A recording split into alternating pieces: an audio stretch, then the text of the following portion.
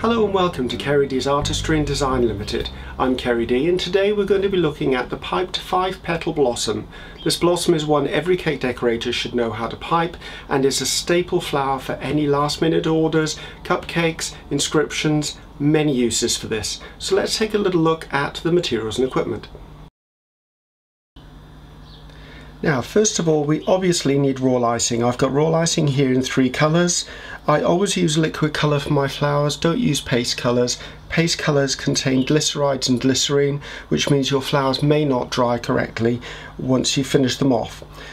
Piping bag, you can either use plastic or paper. I'm using piping bag in paper for the number 2 tube that I'm going to be using today.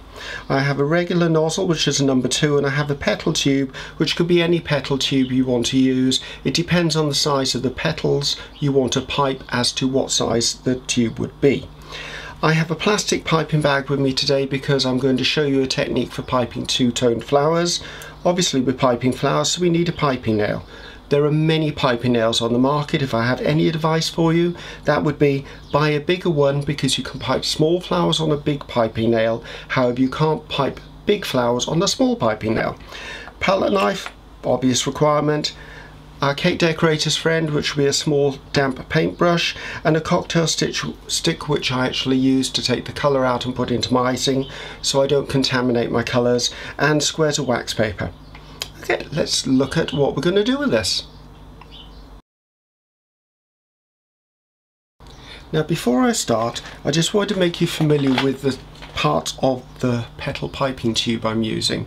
I'm going to be using a curved one today, but this is the straight tube I usually use for my bigger blossoms and for my roses.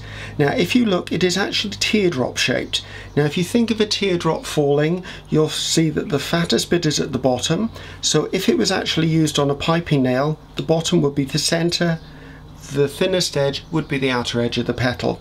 So that's what the piping nozzle would be in relationship to the nail. So let's look at filling the bag to give us some 2-tone flowers. Now, I've put a coupler on the end of this bag. I normally pipe my blossoms with a paper bag anyway, but just so you can see through the bag, this will help you to see what I'm doing. First of all, I'm going to take my darker colour, Royal Icing, and knowing where the bottom of the tube is, I'm going to line up this icing and smear it up the inside of the bag. A little bit more, not too much. Okay, as you can see, I've now smeared that up the inside of the bag. So changing now to the lighter colour icing, I'll turn my bag over and I'll force the lighter colour down the inside of there as well. That should do it. Now, if I close up my bag, you will see I have 2 colours in there.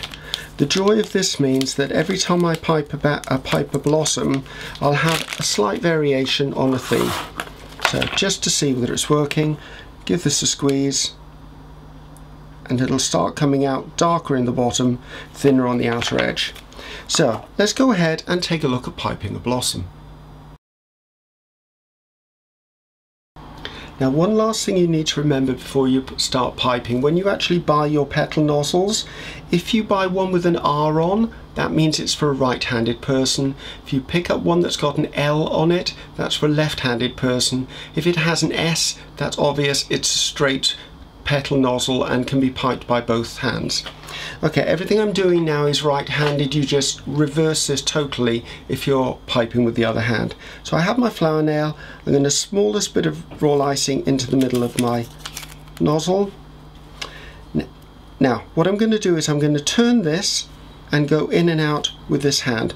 And there's 5 petals, so squeezing with an even pressure, go out, back in, and stop. Turn it slightly, put the next petal behind it, out, back in, and stop. Again, out, back in, and stop. One more, out, back in, and stop. Now we come to the trickiest petal. It's the one everyone has a problem with. So you actually pipe the petal, and when you come to the end, lift straight up. Then taking our friend the damp paintbrush, go in and just touch down that one edge just to put it where it should be on the petal. There you go. Once you've done that, you can then remove that from the nozzle, from the nail, sorry. Then going in, I've got a number 2 tube here with a darker orange center. It can be any color you want to pick out on top of your cake. I'm going to pipe a small bulb in the middle of here. Then just to make sure I don't have that peak on it, I'll touch it down with a paintbrush, then set that aside to dry for a little while. I normally leave them overnight, however they will be dry enough to handle within a couple of hours. As you can see, the colouring is really subtle. You can do them in block colours, you can do them really dramatic like reds and whites, however I tend to like the subtlety of them. As you can see by other ones that I've had already done and dried, they come in various different shapes, sizes and colours. The little ones are the most useful when it comes to birthday cakes and cupcakes because you can put several on top of them. There you go, and that will show you how to pipe the 5-petal blossom.